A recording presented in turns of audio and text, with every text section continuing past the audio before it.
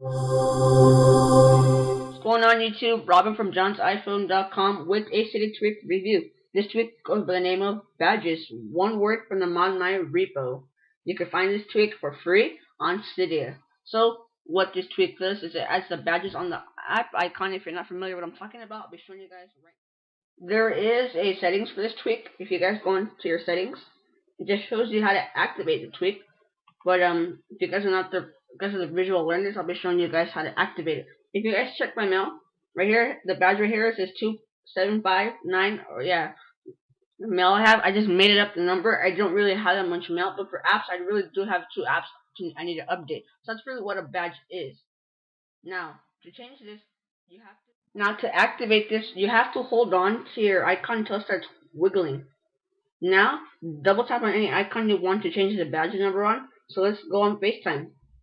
I double tapped it. Now it says set to your badge for FaceTime or cancel. So I'll just set, let's say I have 999 notifications. You can see right there now I have 999 FaceTime notifications.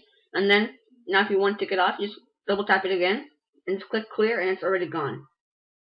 So that's pretty much it, guys. Like always, guys, if you guys like this video, please give this video a thumbs up. If you guys like my channel, subscribe to me in the top left corner.